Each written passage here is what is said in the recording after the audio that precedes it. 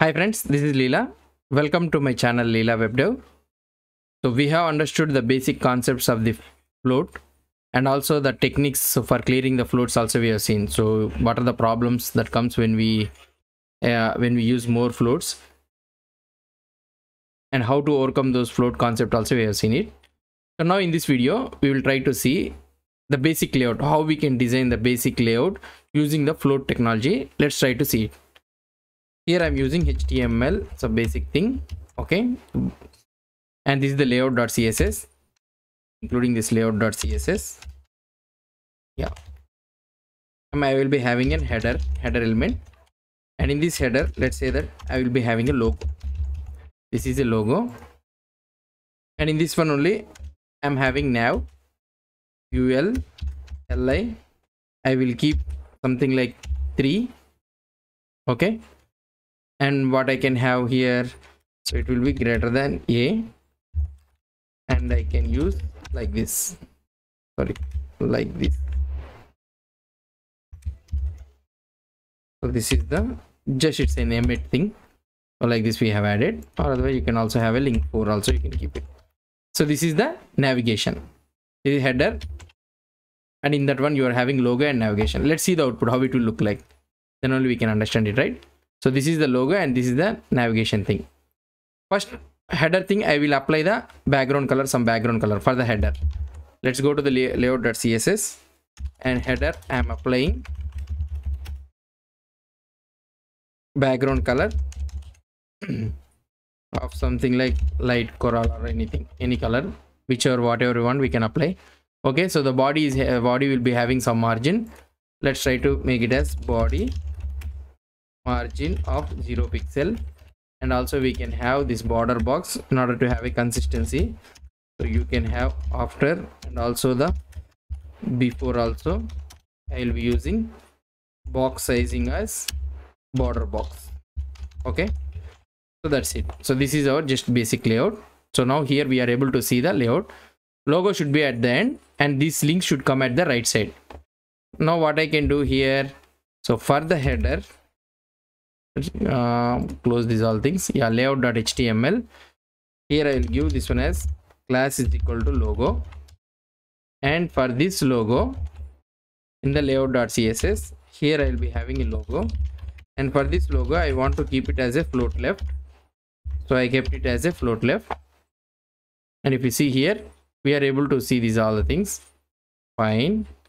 In the nav, the ul thing, list style should be none. I don't want those dots, and we can have this margin as 0 pixel. Let's see how good this output will be. Yeah, so now these links, all the links should be at the right side, it should not be at the left side, this should be at the right side. Okay, let's move that one to the right side. So now the nav should be moved to the float of right, it should be moved to the right side. You try to see here, so it has been moved to the right, but suddenly the background color has been removed, has been gone. Why? Because both the items which are present in the header are the float elements. Now the head automatically it will become 0 pixel. Why? Because here if you try to see, this is the header, and in this header this one is in the float left and this one is on the float right. Now the header doesn't have any data to occupy. Why? Because they are floating, the content is floating on the web page. Now this header, the height has been gone. So in order to get this height, we have some hacking methods. One thing is, what you can do is, so the top header is there, right? Header after, and here I can use content empty, and I can use display table blocker also, you can use it. I shown you right how to use it, and clear both we can use. Now let's see, suddenly what I can say, the background has been came back. Now here these are link 1, link 2, link 3, link 4 items. This should be also, it needs to come one by one, side by side, not in the one by one top down approach. Now if I try to keep here nav ul li, these all the things should be in the float left, so I can keep it as a float left. Now these are all in the left side. So what I can do here, so for all those things I can apply something like margin of 10 pixel. So left side, right side log like this, 10 pixel I have added it. Fine, I'm able to get this one. Nice. Now here, if you try to see here, this one, this logo is at the top and these are at the bottom, right? So for this logo, we can apply easily, automatically margin top of 10 pixel. Why? Because at the top 10 pixel is applied for the navigation links also. That is the reason it is coming. Now this is fine. So it's looking somewhat fine. So if you want, you can also use the margin rate of 10 pixel also. That's not a problem. So now let's go on to the container design thing. So these are all the things. Remember, we are all doing with the float concept only. I am keeping a background color of #AAA so that we can have a clear appearance for that one. Yeah. Now I will take the container. Let's have a container. So we have designed the layout header thing. So let's close the header. And here I will be having a main. It is class is equal to container. I can take it is a container. And I can have one section. Okay. And another one we can have it as an aside. Okay. I'm using the HTML5 elements. Aside, I will keep here lorem ipsum. And in this one also we can have some elements. Lorem ipsum. And like this we can have some p elements. So this is one section and this is another section aside. So this is our container. Let's go into this one. Here I can have a container. So I can take it as an width or max width also. You can take it max width of 80% and margin should be auto. And the background color I want to apply it as an #FFF white color. Let's see the output how it will look like. Yeah, so this is the output. So how I want to get it. So nice, it's looking nice. So now what is the thing I want is, so the thing, what is the thing I want is, and we have, see, let's see the output here. And if you try to see the output, and if you try to see, a small gap has been came from between the header and the main container. Why? Because of the margin collapsing. So paragraph element has a margin.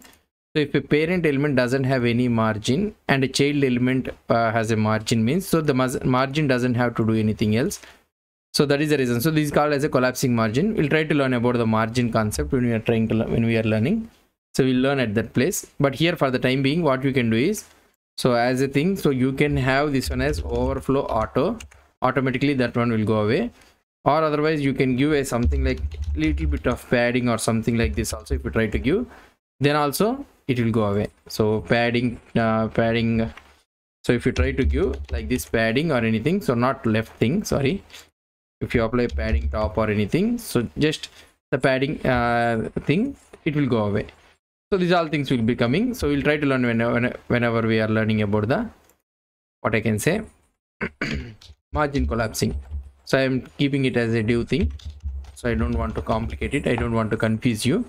So here we are having two paragraph elements. Now let's say that, so in this aside we are having another paragraph element, right? So you can have this one, or otherwise what I can say, try to keep it, these are all the things as p only. If you want, I will keep it as p only. And these all things I can wrap it in a div. Okay, I can wrap it in one div. Now if you try to see the output, it's the same one and the same only you will be getting. So here what I want to do, sorry, for this one I need to keep paragraph element, right? Oh, so why it is not coming? Yeah, so these are all things I can keep it as paragraph element. Okay, done. Now these are all boxes, right? This is a section and these are all paragraph elements. We are able to get it, or otherwise you will change it as an or the way I'll keep it as overflow hidden or auto, whichever you want to keep it, you can keep it. Then you can remove that gap between those things. So now we are able to get this one. Now I want this one as a sidebar, so I need to push this one to the right side or left side, whichever you want, you can push it. So here I can say this is one section and this is an aside. So section class is equal to main section, main, I will write it main section, and this one is an sidebar, class is equal to sidebar, I will keep it as a sidebar. So now we go into the main section, dot main section, this should be in the float left and the sidebar. So that means there is nothing but an S side. This should be in the float right side. And what is the thing I want here? This should be width of, so total 80% is there, so this one should take around 70%, and here this one should take width of remaining 30%. Let's see the output, how it will behave. So now we are able to get this one. So here this is a sidebar, and here this one is a normal content. Now let's try to design the footer. So if you try to design the footer, so what will happen, let's try to see. So now if you remove this hidden thing, then also if you see the output, so this one will go away. And what you will try to do here, dot container, so hacking thing, not hacking thing. So in order to get the content, so content, I can keep it as like this, and I can do the display table, and I will clear the both.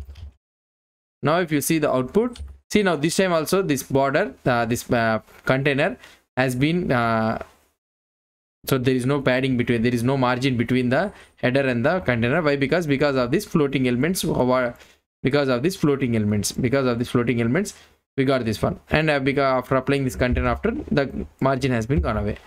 So now I want to apply the footer. So if I want to apply the footer, then what I need to do is, here after the main, I can use a footer. Okay, so in this footer, after applying the footer, I will write another paragraph or anything. All rights reserved. So if you want, you can have this one as center. So if we go to the output, here we are able to see it, right? And what I will try to do here in the layout.css, I can apply footer. Sorry, it should not be a class. So footer text align center, we can apply text align center. That's it, more than enough, I think. So here we are able to see this like this. Now, so this is how we can do the layout. Now if you want to add some boxes at the bottom, so aside, and this one is finished, right? I want to add some boxes at the bottom, means what I can do here, the main section is finished. Okay, in the aside, so aside is also finished. If you want, you can also add it here. Div class is equal to boxes, and here I can write dot box into 3. I want to add 3 boxes. Now let's go into the CSS. Here I will add the box. Width is something around 33.33%, and it should be float left. Okay, let's try to see the output. And height should be 100 pixel. Okay, or otherwise we can add not height, we can add or epsilon. This is all the content. We'll try to add it again, and here also I will add it, and here also I will add it. So now there is no need for us to mention the height. Why? Because we want it as an intrinsic. So now we got 3 boxes. Let's apply a background color. I will apply a background color of red, anything, whatever it may be. So we got the 3 red background colors.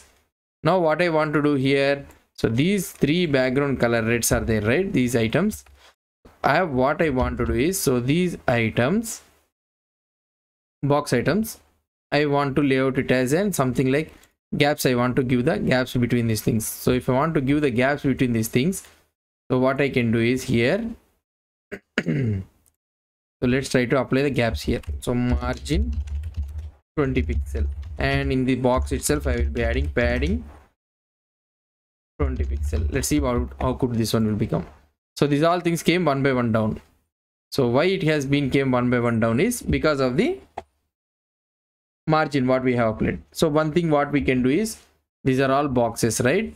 In these boxes I can have a paragraph element. Okay, I can have a paragraph element, and for this one also I can have this another paragraph element, and for this one also I can have another paragraph element. Okay, and for this box, so you are having width 33.33%, so there is no need to apply this one, and padding, so there is no need to apply. Okay, we got this one, and here dot box of p. So of box of p, I want to apply a margin of 20 pixel, anything. So I want to apply a margin of 20 pixel, and for this P I will apply background color. Now let's see how good the output will come. See, now the output will be exactly what we have expected. So now if you want to do something like padding, so you can apply a padding of 10 pixel. So you can apply padding of 10 pixel. This is also okay, fine. So now we have applied a padding of 10 pixel. So this is how we can design the layout thing. So now we have designed the layout thing, and here if you want you can also add the padding, and this is the footer thing. Like this. Now using the floating concept, we can design the layout like this. So in the previous things, before the introduction of flex, grid and all those things, so the layout will be designed using the float like this only. So like this we used to design the layout concept. So this is how we will be doing the layout thing, and also how we can overcome some of the problems which the float automatically creates us. So we have seen about this one, all right, background going away, and these all the white background also going away, how we can override those all things. So these all things we have seen it.